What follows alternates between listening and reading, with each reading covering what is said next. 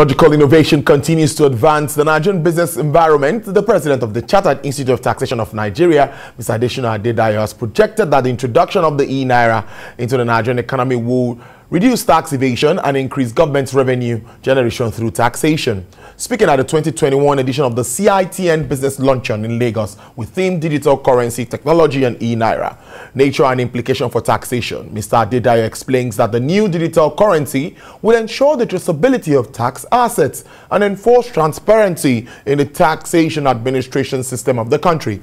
According to him, the e-naira is a digital currency issued by and regulated by the Central Bank of Nigeria, which provides consumers and end users with quick, safe, and simple trading and transactional opportunities that will increase financial inclusion and trade in the country. CITN president also commended the federal government and tax authorities on the giant strides made on the fiscal policy decisions and tax administration measures initiated this year in the area of Finance Act 2021 and introduction of Tax Pro Max solution by the FRS.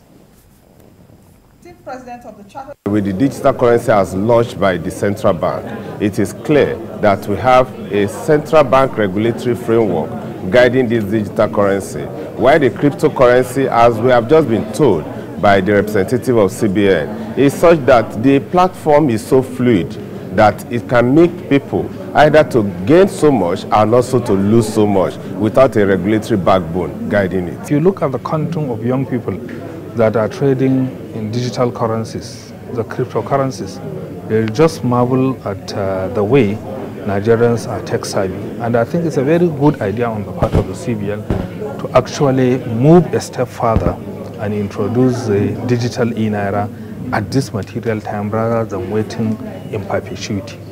For FIRS, you know, we are starting to digitalize our transactions.